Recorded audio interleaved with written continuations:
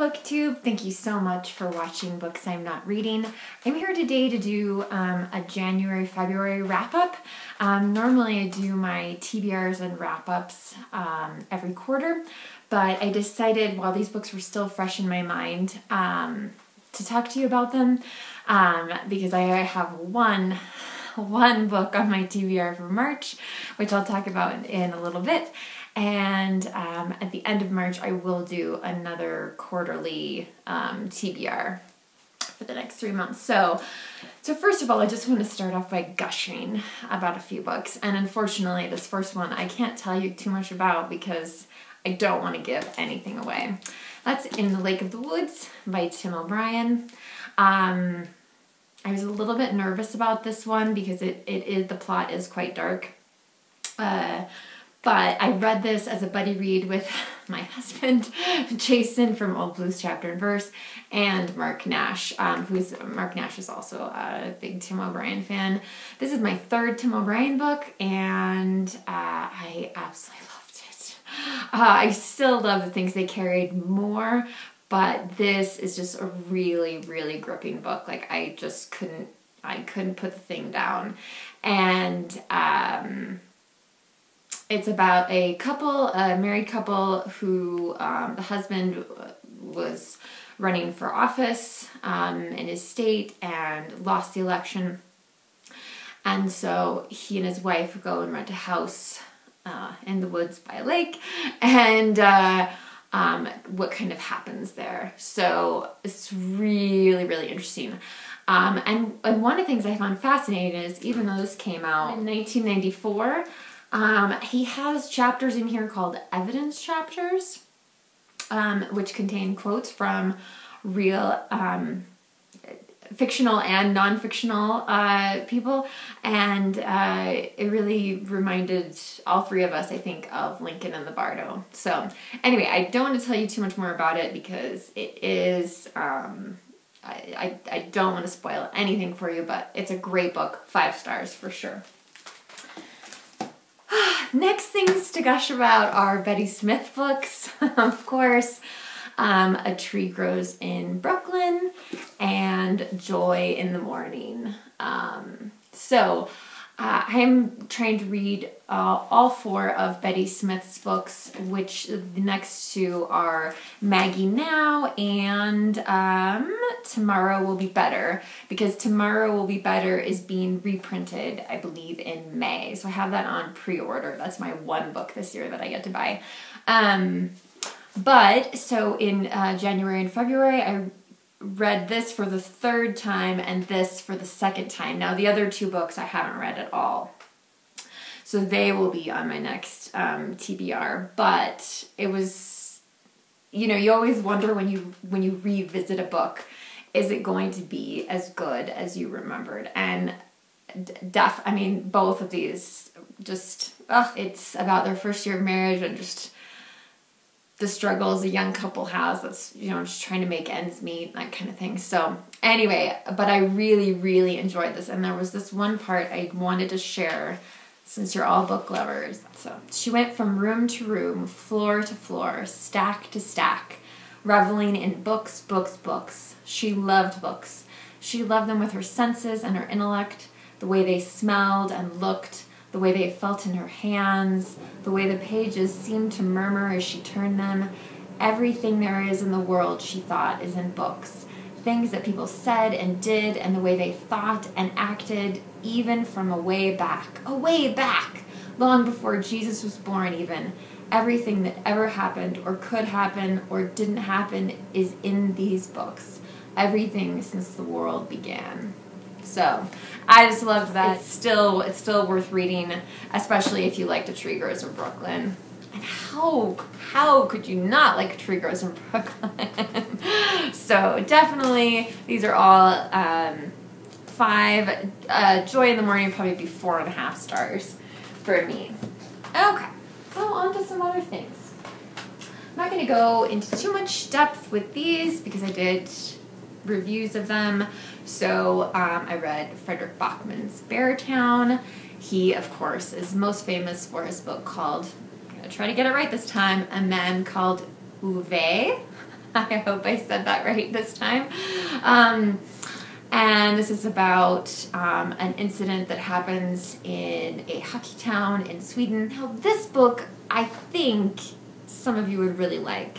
It just wasn't for me. This is Joyce Dennys's a collection of columns that she wrote for a magazine during World War II, and then eventually they were compiled into a book. I think it's just because I don't know if I wasn't like onto the British sense of humor, maybe. I'm not sure. Like, I really do think somebody else might enjoy this, but I don't know. It just took me too long to kind of get into it. It's not a very long book. And it's about a community that lives on the coast of England during World War II and the sacrifices and hardships that they go through and their struggles, while still keeping it fairly light. Please, if you would like either of these books, or both of them, because I haven't had any takers, I'd be happy to send them to you if you are willing to share your mailing address. You must have a mailing address in order for me to send them to you, but I would be glad to do that. Otherwise, they will end up in a free library or be donated, so... But if you'd like them, let me know, and I'd be happy to send them to you. I don't think I had either of these books on my official TBR. I in part forgot that Rainey and I were reading Antony and Cleopatra. This is a library book, so one of the few library books I get to check out this year. So we read this together. It took longer than I think either of us were anticipating. Yeah, I asked Jason, like, is this classified as a history? Is this classified as a tragedy? And Jason said it's classified as a problem play, which I think both Rainey and I agreed that it is a sort of a problem play. I think my problem, anyway, is that I really wanted more Cleopatra and less of the political side of things, but yeah, I know that's not how it goes. But Cleopatra, I loved Shakespeare's portrayal of her, and just a fantastic character, and I would really like to read more about her. I believe Stacy Schiff wrote a biography of Cleopatra, so 2021, I will see if I can hunt that down. The other thing I read was a collection of poetry called Every Riven Thing. This is by Christian Wiman. I have read his memoir called My Bright Abyss, which is absolutely outstanding. And this collection of poems, I don't want you to think that I just sat down and read the whole thing in one sitting. I did not. I spaced it out over the last 2 months. Honestly, the title poem is the best poem in the book. But it is a great book of poetry, and I've been trying to figure out how to make a video on it, and I'm just not really sure yet. I will link down to a video of, Jason's read Every Riven Thing on his channel, and I think there is a video of Christian Wiman actually reading it himself. So I will link to one of those videos down below so that you can hear that poem, because it is spectacular. All right, and so finally, with the rest of February, I am reading Muriel Barbery's Gourmet Rhapsody, which is about a food critic who's on his deathbed and people around him, and telling a little bit more about him. This is by the woman who wrote The Elegance of the Hedgehog, which was a huge hit when it came out, and Jason found this for me and got this for me a while back, and so I decided to give it a try, and I fully expect to have this done by the end of February. And so if I have leftover time before March begins, I will continue to read Raymond Carver's Where I'm Calling From, and Gloria Steinem's, Outrageous Acts and Everyday Rebellions. So I have made progress in both of these books. It has been a little bit slower than I would have liked, but You can see where my bookmarks are. I mean, Raymond Carver, I read 3 stories the other day. And I mean, it was all basically about an alcoholic husband who's either getting kicked out of the house by his wife, or he's kicked his wife out of the house, or she's just left. And it was just weird. It was just like, do. And I really wish whoever had compiled these stories maybe would have not put those 3 right next to each other. This book is great. I just want to talk to her about the current situation. So much of this stuff that I've read so far anyway has been from like 1972, so before I was born, and in some ways I feel like, oh wow, it's great, like women we've come a long way. On the other hand, I'm like, oh my god, there's still so much more. So I almost wish that I had a collection of her essays from right now, like what's happening in this moment. I'd like to hear her thoughts on it. But she was present at just some really, I mean, she was a reporter, during the civil rights movement, and there's a lot of talk about presidential campaigns that she was either working on to help a candidate, or that she was covering it, and she was with the press corps on the planes and things like that. So she was really right there from the beginning. But it's very interesting, and I'll talk more about this, some of these essays in particular, later.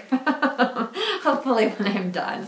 So the one book I didn't get to on my TBR is Everything is Illuminated by Jonathan Safran Foer. Excuse me.